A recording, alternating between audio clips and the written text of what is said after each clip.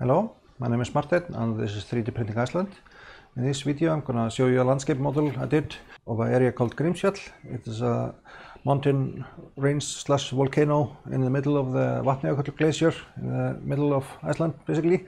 And it's an active volcano in the biggest glacier in Europe, and we regularly have volcano eruptions in this volcano, and I want to show you this printing. So let's have a look after the intro.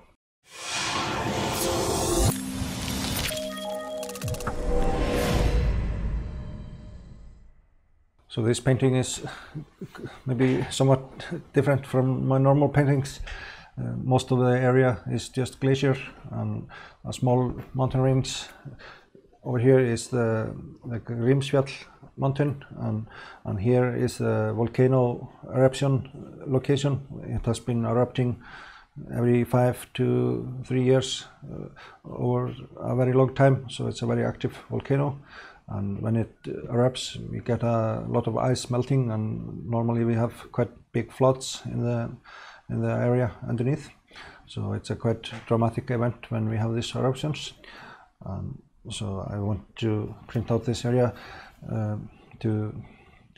and one of my friends in the search and rescue teams, he was asking me if I could print out this area, and I want to do it for him. It's not my normal landscape though, because it's basically just white paint, but it has the 3D landscape nevertheless, and then the cliffs in the mountains, and it's actually quite high up in the glacier, and it's a very dramatic landscape. You can go by snowmobiles or trucks up to this mountain, and there are huts in this area that you can stay at. And one of my friends in the rescue team were at one time staying in this hut when this volcano erupted, and they had to leave in the middle of the night because ash and lava was spewing out of the mountain and hitting the ground all over the place. So everything was covered in ash, and they had to basically go as fast as possible away from the area.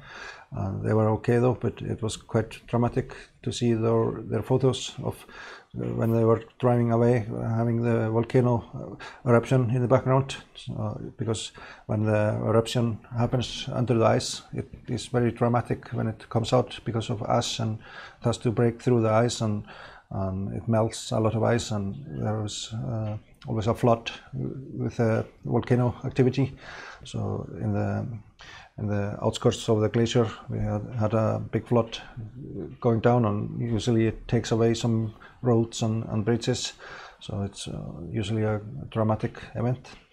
But I want to show you this landscape nevertheless, and I have a time lapse of the paint process that we're going to look at, and then I'm going to show you it a little bit in more detail.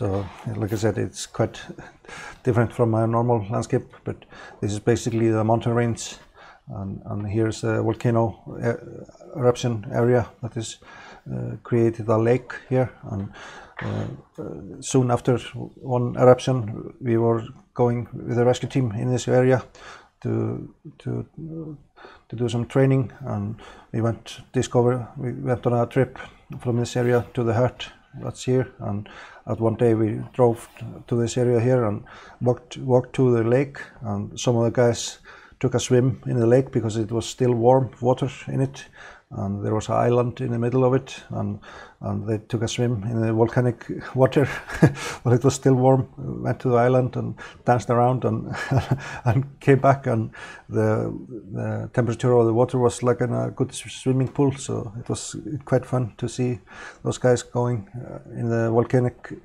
crater, swimming in the lava filled water. So it was quite amazing, but it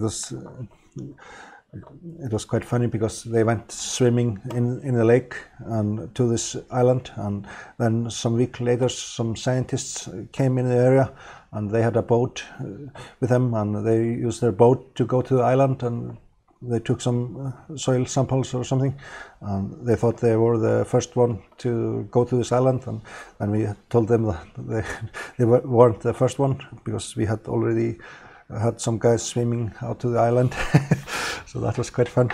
But otherwise this area is just a big cliff, and there's glacier all over, and this whole area is a lake with an ice sheet, and when we have eruptions or geothermal activity, the water in the area rises, and at some point it goes out in this direction, and then the ice sheet goes down, and when this is recorded, there is actually a flood going on when the water is going out, and the ice sheet is going down by 20 or 30 meters down because of the water is going out. So it's a flood situation, but not so serious at the moment of this recording. But we have that every few years, that we have those floods. It's always interesting to be in this area, and we go a lot in the search and rescue team to the huts in the area here. So this was my video on this landscape, Grimsfjall, and Grimsvatn is a lake in the area. This is maybe not a normal landscape model, it's mostly ice, but I want to show you nevertheless, because there's a lot of things going on in the area underneath the ice because of geothermal activity and volcano activity. So it's quite interesting, and normally there are a lot of scientists going in this area all year around to do some scientific measurements of materials coming out from the volcano and in the ice. So it's quite common for some people to be there. But I thank you for watching this video. I hope you subscribe to my channel and give this video a thumbs up if you like it, and thumbs down if you don't like it, and please leave a comment, tell me why. I love to hear your comments. But for now, I thank you for watching, and I will see you in the next one.